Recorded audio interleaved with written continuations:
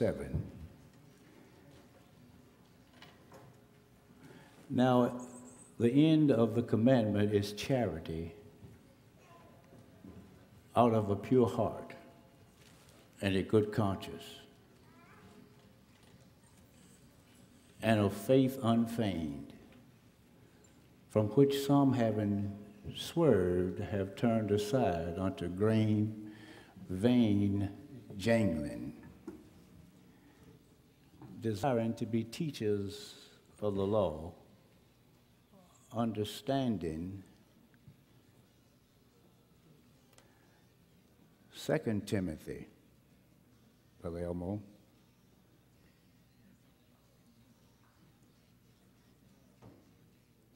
chapter 1, 5 through 7.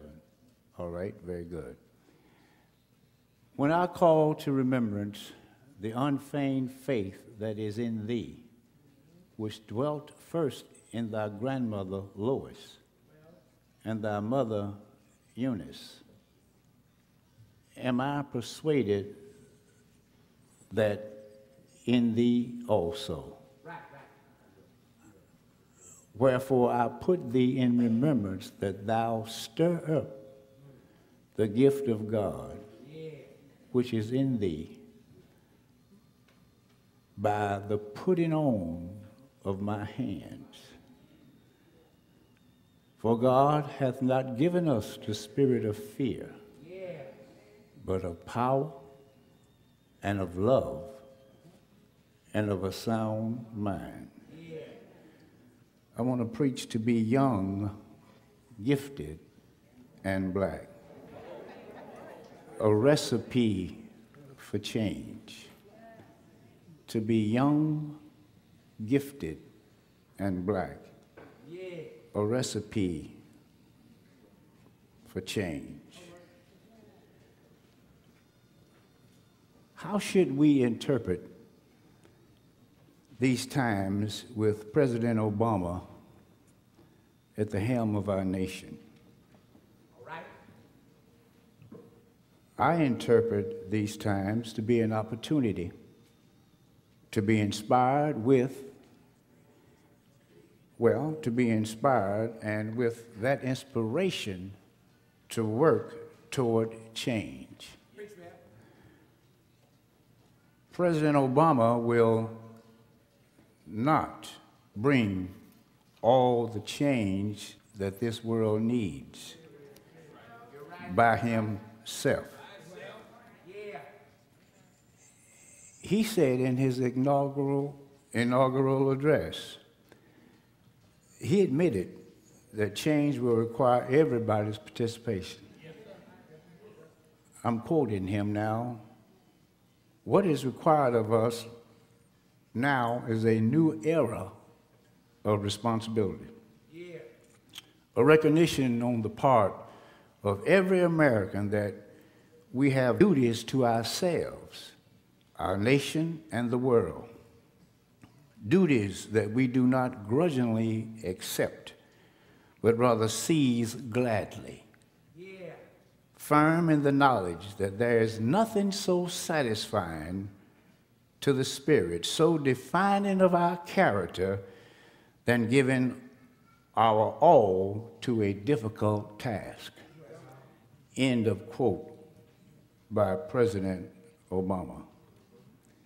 Our scripture lesson, taken from Paul's letter to Timothy, speaks an encouraging word to us during these challenging moments in our history. The church in this epistle is in transition. Timothy, a new young pastor, has taken the helm of leadership. Yet the text suggests that all is not well with Timothy. Perhaps, Brother Art Walker, he's stressed by the magnitude of the task ahead. Or perhaps the threat of persecution by non-Christians was just too great. Maybe he has doubts about his ability to lead. Maybe he's worried that he does not possess what it takes to be an effective leader. Timothy needs encouragement. Yes, he does. Yes, he does. Paul's letter is written to meet that need. Praise Lance. Paul starts in a unique place and opens the conversation with a short history lesson. Nothing like history. Good job today, Sister Karen Davis, in reminding us about what's happening. You know, I sometimes tune in to Buzz, and it just bothers me how so many folk call in and that are so backwards. And these are our people. They don't want to know nothing. They don't want to know anything about who they are and from whence they came. And it's already been said, if you don't know your history, you're going to be doomed to repeat everything that happened to it. I mean, life is about making adjustments along the way. And if you don't know anything about where you came from, ain't no way in the blank you're going to know where you're going. Because your history and your past charts a course for your present and your future. Everybody talks about faith. I got more faith than anybody I know. You know why? Because I work backwards. Well, you know, Reverend, the Bible says we walk by, what is it, faith and not by sight. Well, no. No. No. No. I walk by hindsight. You understand? I have seen more as to how I'm going and where I'm going based upon where I've been. The reason my faith is so strong because I look back over stuff that I came through that didn't know how in the world I was going to get through it and got through it, and that strengthens me for the next step.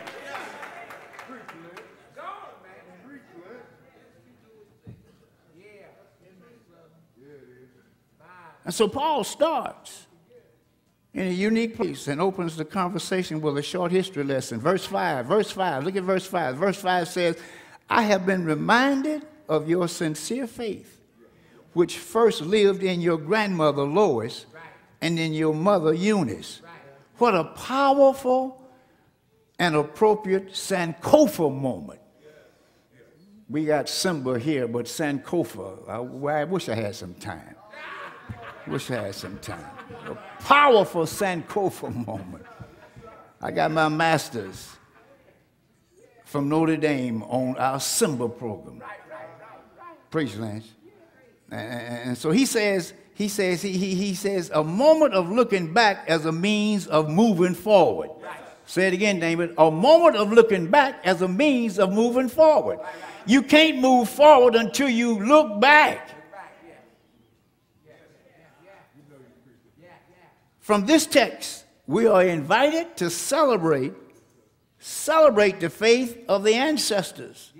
As we reflect on the election of President Obama, we must realize that none of our celebration will be possible without the hard work of the ancestors. Thank God for the ancestors. Paul proclaimed, I thank God for Abraham, Isaac, and Jacob. Thank God for Ruth, Naomi, and Esther. And you know what? We need to stop at some point or add some stuff when we get up in church. You know, I thank God for being here. I give honor to God, and first give it honor to God, and then give it honor to everybody. And we need to, you know, listen, you heard somebody else say that. And sit on down. If you're going to stand up, make it meaningful. When the Jews stand up, thank God for Abraham, Isaac, Jacob, and they go head on and they talk about their patriarchs, their ancestors. You need to say Abraham, Isaac, and Jacob, but you need to start asking the name of your grandmother. You know your grandmother? Do you know your great-grandmother? Well, if you don't, get down to the Freedom Center and find out who you are.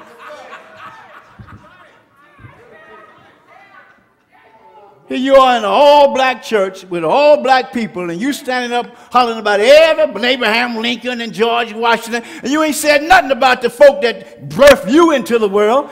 and made it possible for you to be where you are. Call their name sometime. The only time we ever call our ancestors' name is when we're having one of these ceremonies, you know, when the ladies come and do the dance and stuff. And then we get up and we're going to have a thing that before we go further, let's let the oldest one in the room ask permission. Oh, come on. I ain't impressed. Make it meaningful.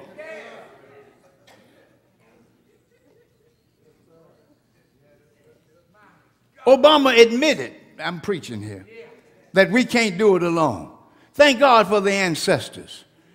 They represent a holy history of men and women chosen and equipped by God to do God's will. They are Paul's example of faith in action. Now, as we review our people's holy history, we have two to have cause to be thankful. I don't know about you today, but thanks be to God for depositing within our ancestors the gifts, the talents, the skills necessary to survive and forge for us a pathway through bitter struggle so that our history will be brighter.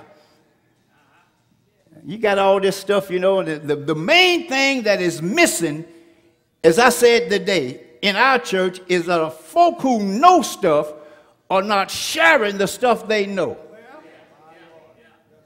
Got all this stuff going on for the youth and all this stuff in the band and all this stuff. Please. And everybody, you know, everybody dancing and just dancing.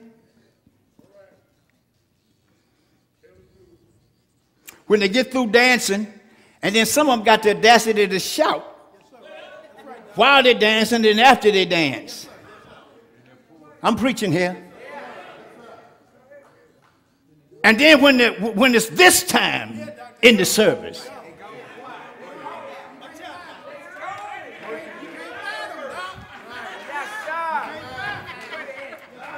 a bunch of performers is all they are. I don't know what they just shouted about. Was it because of something that Kirk Franklin said? But when the word comes down, when the word is being preached, when you're being taught about why you ought to shout and what you shout about and the person you're shouting about, you ain't nowhere to be found.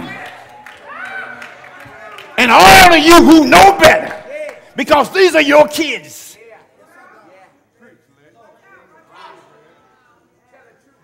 when I came up, mothers would go outside and around the house, because sometimes we didn't have air conditioning. The church windows would be open, and you could hear one of them, well, wait, Mama, I wasn't going to come here. And she'd be dragging them all around the church and drag him right on in and drag him right down to the front row. But while you in here enjoying the Lord and praising the Lord and lifting up holy hand, your kids are laying behind the furnace. Your daughters are laying in the arms of some young buck behind the furnace, down behind children's church. He's 17, she's 15. They ain't got no business downstairs, but yet they down there with all of the mime stuff on. I'm preaching here, and you are nowhere to be found.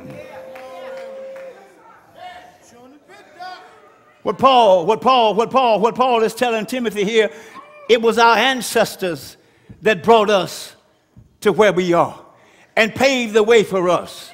Did you hear what I said? There was no way that all of these pleasures we now enjoy, we enjoyed on the backs of those who died that we might have a better day. And they deserve a better praise from us. They deserve to have their names called. They deserve a better attitude. They deserve better conduct out of us. We are an embarrassment to them. I was at the Urban League the other day. Some of you were there. at the Lions presentation, and the president of University of something, Urbana in Illinois, and he was a statistician, and I'm going to send and get those stats because he did something that was profound. He talked about the baby boomers in those ages, and then he went on now, and he said, sadly to say, that the worst group we have now, this is white and black, are the ages 25 to 35. They're the dumbest. They are the least knowledgeable about anything. All they want to do is just run through life. They don't have anything, and their future is bleak. There was a time when I went to high school and Brother Penn went to high school. You really didn't have to go to college. You could come out and get a job at GE and get a job at Stearns and Foster and get a job at Philip Carey and get a job at Saltbrook and get a job at Lukenheimer and get a job and work 40 years and send kids to college. But now that age group is blood, duh. They're wired to nowhere.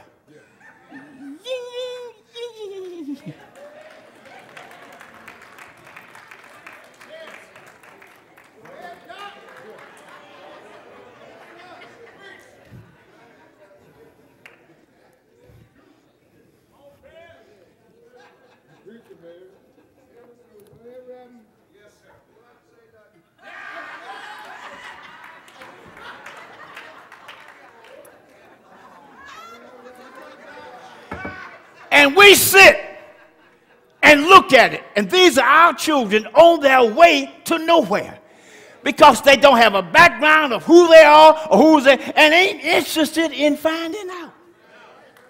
But you see, the trick, here's how the devil does it. The trick is when they get older and it's no longer cute, and they got to do stuff in order to make a living. They can't do it. And when you look around, you got a 35-year-old kid still standing at your house, something wrong.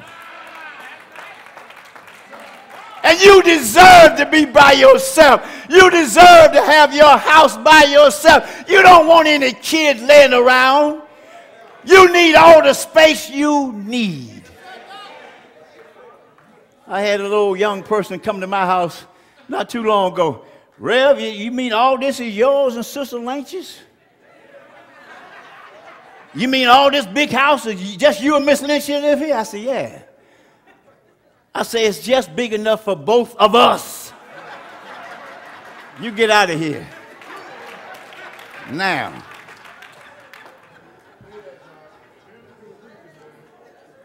And we just let it happen.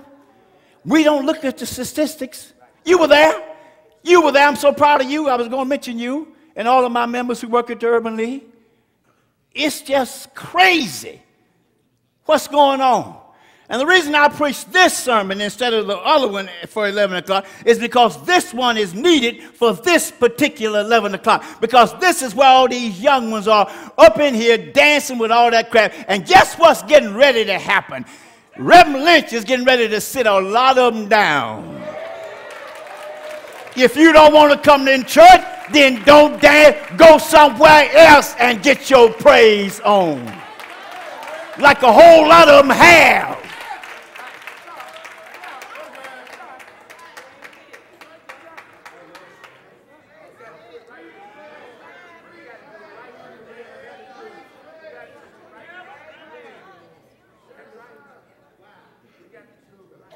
Thanks be to God for their legacy, their blood, their sweat, and their tears. From their struggle, today's generation has inherited strength of character, a vibrant culture of community, and a deep spirituality that knows God as the liberator and Jesus Christ as the one who identified with the oppressed. They should know that. Thank God for the ancestors whose faith led them to pray the words of James Weldon Johnson, and you sang it this morning. God of our weary years and God of our silent tears. Thou who hast brought us thus far along the way. Thou who hast by thy might led us into the light. Keep us forever in the path, we pray. Give that a hand today. Thank God for the ancestors. Thank God for their inspirational example of faith and their willingness to go deep within themselves and use the gifts and talents that God gave them for God's glory. Thanks be to God for Richard Allen and Absalom Jones. Here you got, can't even get these little suckers in the church. Can I get a witness? And yet, Absalom Jones and Richard Allen got kicked out of the church for sitting one pew too far up to the front. I preached to Absalom Jones there at Christ Church not long ago. Some of you might have been there. And all these white, highfalutin folks, Absalom Jones said, the blank with this, I ain't going to be taking no more of this. So he and Richard Allen said, I'm out of here. Richard started the big Bethel AME church, Mother Bethel in Philadelphia, the first African-American church, and Absalom Jones started the first African Episcopal church. And they still celebrate his day to this day. And thank God for them. They said, we ain't going to be pushed around. They got out of there. Their leadership and organizational skills were used to create a free American society, Bethel AME Church, and the African Episcopal Church at St. Thomas down in the Bahamas. Anybody been there? Thanks be to God for Alice Walker, Lorraine Hansberry, and Zora Neale Hurston, who showed us real life through their creative writing skills, giving us the color purple and a raisin in the sun, and their eyes were watching God. Thanks be to these kind of people. Can I get it with there? Thanks be to God for Martin Luther King Jr., Malcolm X, and Henry McNeil Turner, who used their powerful voices to let us know that we can have a dream that black is beautiful and it's beautiful to be black, and most importantly, God is black too. Preach, Lynn. Preach, Lynn. Preach, Lynn.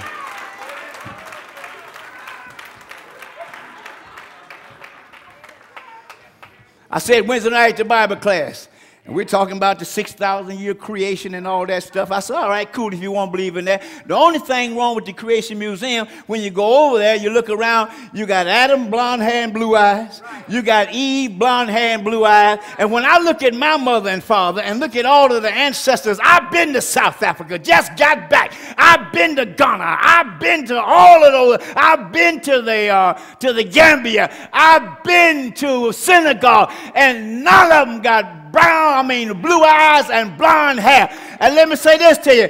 They hid Jesus in Egypt. And last time I looked, you couldn't hide a blonde, blue-eyed baby down in black Egypt. Say amen, Reverend. I'm preaching here. And your kids need to be in here hearing what I'm saying now, because you ain't going to tell them. And what you need to do is go home and take them blue-eyed blonde Jesuses out of your house. I don't care how much light it gives, get it out.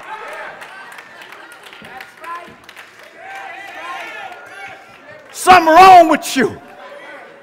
It's a distortion of who you are and whose you are.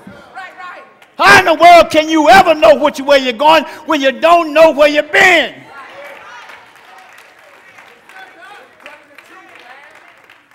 Y'all heard the story, you know, about the guy, the train, the conductor, one of them old, you know, old trains that used to run from Georgia up here. They brought us all up here, you know, with the coal, the choo-choo.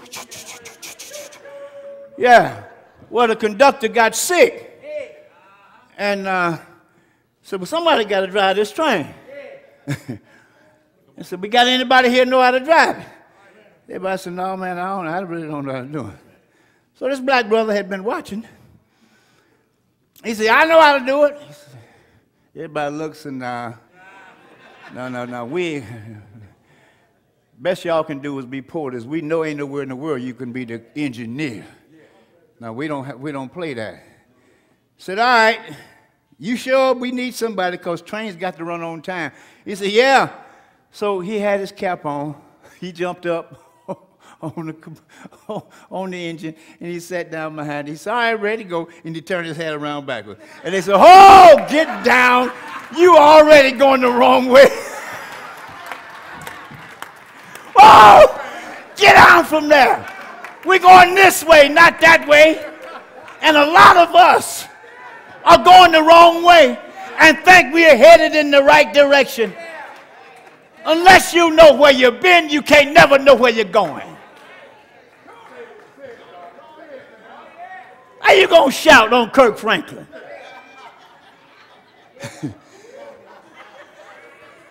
How you going to shout on that other girl? What's her name? Yolanda Adams.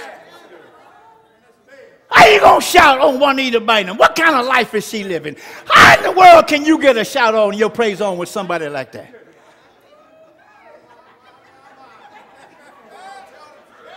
I got a problem with folk who are in the church and choosing the wrong heroes and sheroes. All these folk I just talked about, good God Almighty, at least learn a little bit about them. Did you hear what she was doing today? At least learn something about the folk that made a way for you.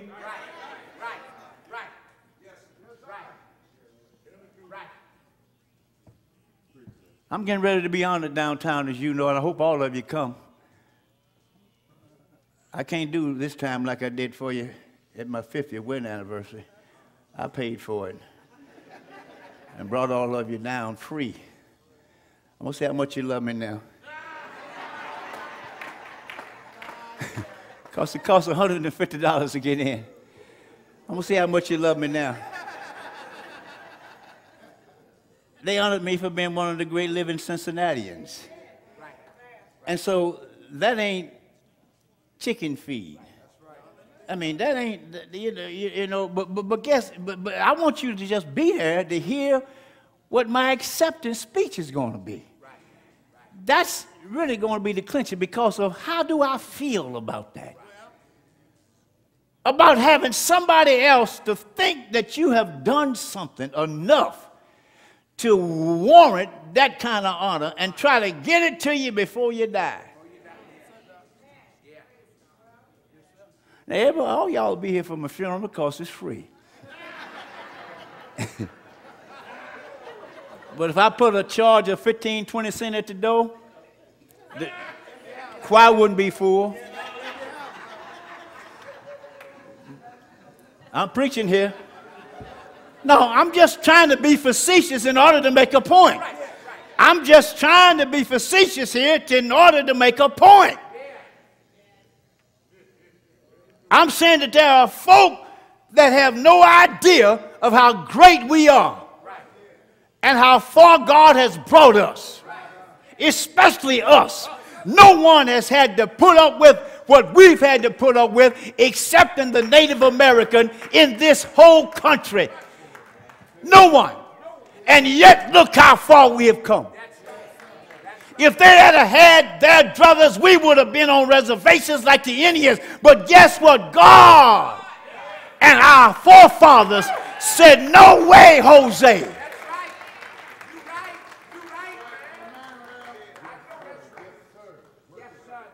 They wouldn't do to us what they did to the Indian. Because there was something in us that would not let us succumb to being slaves.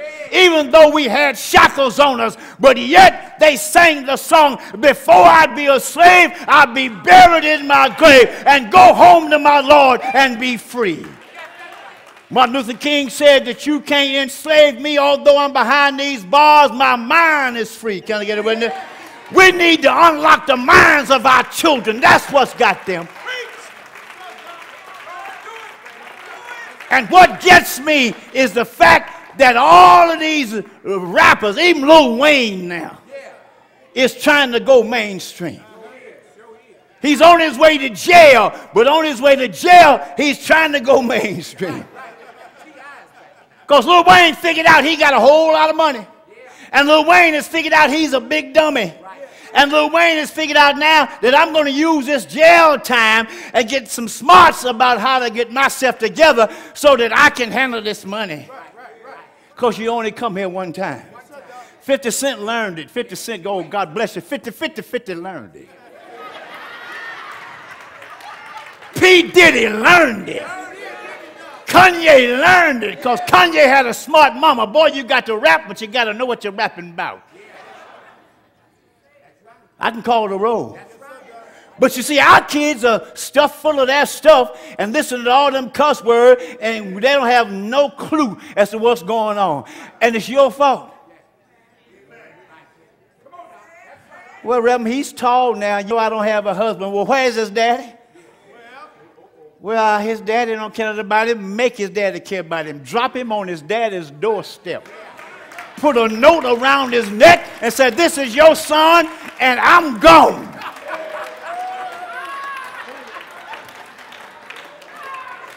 Time is out for letting these daddies get away free.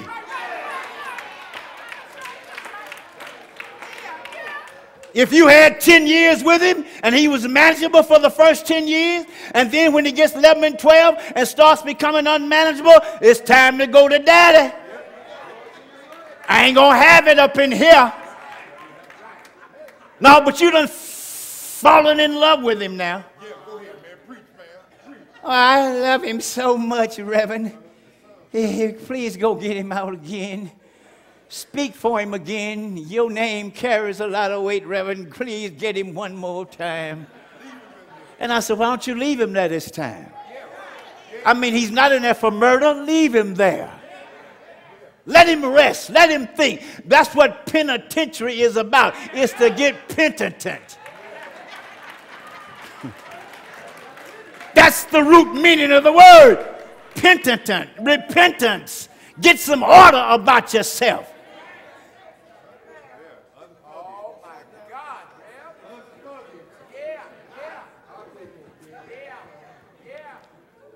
Let me finish. I've taken too much time. Assessing our gifts, Paul encourages Timothy to fan the flame, reignite, and use those gifts for service. Why is this image of fanning using? In Boy Scouts, I learned a long time ago, when you fan the flame, it'll grow and spread. Let your gift grow, spread, and touch as many lives as it can. Then Paul says, do not be afraid. God has not given us the spirit of fear, right? Howard Thurman puts it this way: fear is one of the persistent hounds of hell that dogs the footsteps of the poor, the dispossessed, and the disinherited. For too long, our community was conditioned to fear. From slavery to the middle of the 20th century, black people had to operate in fear as a mechanism for survival. Jim Crow taught us to fear white people. The Tuskegee experiment taught us to fear the doctor. Police brutality taught us to fear the police. We are a disinherited community ruled by fear. Scared everything. Scared everything. I don't want to take that shot. Scared of everything. But if you got God, this is what gets me. If you are a Christian, they ask me all the time, Reverend, how in the world aren't you afraid to walk down through them corridors and them halls down there and get up in them white people's faces and say the stuff you say? You ain't scared? No. I'm a man. I'm a man. And I'm just talking to other men. You act like I'm going down there to talk to God. I mean, why am I afraid? Well, you know, Reverend, you know, and a lot of us got these old jobs, and we're so much in debt that we can't quit. Like the man sang the song years ago, you load 16 tongues, and what do you get? Another day older and deeper in debt. St. Peter, don't you call me, because I can't go. I owe my soul to the company store. But when the preacher try to tell you to get out of debt, he try and get in my business. No, I ain't in your business. I know you coming upstairs to get money all the time to pay your rent. How can I not be in your business? How can I not know you're broke? How can I not know you mismanage your money? How can I not notice that somebody say budget to you, you say, what is budget?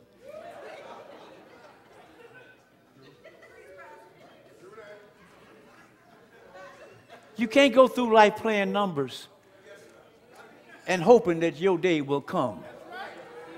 Our day will come. And no, that won't happen. Stop playing the numbers, save your money. If you got a job, work it until you can do better, and then move on. Can I get a witness here? If you knew what our folk went through in order to get you raised, you'd have a fit. I ain't gonna never do what my mama and daddy did. And my mom and dad went to church all the time, and they turned out fine. And when you were going to church all the time, you turned out fine too. You were fine. And now that you're out of jail again, why don't you this time? This time. We got a recovery ministry here. We got stuff now that can help you if you want to be helped.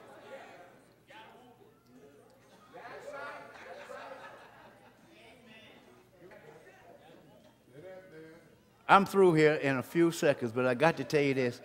Don't be afraid. God has chosen you. God's prepared you, and God has anointed you. Paul said, for God has not given us a spirit of fear, but of power and of love and of a sound mind. God's Spirit will give us power. The word power in Greek is dunamis, and it is where we get the words like dynamite and dynamic. You know why I love the old shows? I love Good Times. It was stupid and silly. Dynamite! I love to hear him say that. I love to hear him say that. Because he was busting through stuff. Dynamite! I love that. Dynamite's got power. And that's what we should deal with. Dunamis is a noun that represents a miraculous ability to go forth and do what needs to be done with authority and strength. This term is used to describe power working inside of us, Keith. It is a power that created the universe, preach, Lynch. It is a power that got Jesus out of the grave. It's the same power that woke you up this morning. This power dwells in us and grows in us as we get closer to God in prayer and service. And when this power is in full force, it manifests itself in spectacular ways. The first way it manifests itself is in love. This kind of love is what Jesus, another young gifted and black young man. Can I get a witness? He operated under this power. The gifts he had were all for humankind, and his gifts and his healing, his wisdom, his power were distributed out of love. And we too must operate out of the love for God with one another. Come on here, Lynch. In our home and in our church and in our community, we must work in love. Love is one of the divine virtues. It's divine because of what, Lynch? It transcends race. It transcends beliefs and backgrounds. And what it did to me last week and what he did to me and what she said to me 5 weeks ago and 2 days ago, listen, don't worry about that. Let that go. It's February now. It's divine, looking past faults, and it meets needs. Secondly, God's power maintains itself in a sound mind, that it translated into self-discipline, and that's what we need. We need self-discipline today with our kids. Moreover, it's a commitment to be diligent and obedient to the heavenly vision. It is most of all spending every moment and every day wisely. Preach, Lynch. I heard one of the great professors of Martin Luther King, Dr. Benjamin Mays, say, I've only just a minute, only 60 seconds in it. Forced upon me, can't refuse it. Didn't seek it, didn't choose it. But it's up to me to use it. I must suffer if I lose it. Give an account if I abuse it. Just a tiny little minute, but eternity is in it. Every second counts. Woo! Every minute counts. We ain't got no time to waste. Can I get a witness? Our time has come. We are young, gifted, and black. The perfect ingredients for a recipe for change. A recipe for change. The torch the ancestors carried is being handed off to us. We must bring change to a world that's dying. The stakes are high and the obstacles are many. Yet, my brothers and sisters, change is possible. It's possible because why? We are young, gifted, and black. And we got the right recipe for change. We are young, which means we are full of energy. and brimming with fresh ideas. We are gifted, graced by God Almighty, with talents and abilities that will bring heaven down to earth. We are black. I said we are black. The sun-kissed of the great-grandchildren. Can I get a witness? Of Mother Africa, thousands of miles away and several hundred years removed. We are a strong black people. I'm preaching here, walking in the footsteps of our ancestors. We have a call from the Almighty God to stir up our gifts. Can I get a witness? And heal this land. If my people who are called by my name shall humble themselves and pray and seek my face, then will I hear from heaven. If they will turn from their wicked way, I will heal their land. Can I get a witness? We need to wake up because the time is nigh. We need to wake up and tell our children that they are young, gifted, and black. There are no throwaways. Everybody counts. Every child is a young child. Every child has got a gift. I don't care if you had a baby out of wedlock. You're young, gifted, and black. And that's a fact. I'm glad today. I'm glad today. I'm glad today that I know God. I know God will make a way. I know God has made a way. Did he make a way for you? Did he make a way for you? Say yes. Say yes. Say yes. Hey. Yeah. Stir up your gift. Stir it up. Stir it up. Stir it up. Stir it up. Stir it up. Stir up your gift. Stir it up. Stir it up. Stir it up. Can I get a witness? Stir it up. Stir it up. It's in there. Stir it up. Stir it up. Stir it up. Yeah. Yeah. Yeah. Ah, yeah. Ain't it all right? Ain't God all right? Say yes. Say yes. Ah, yeah.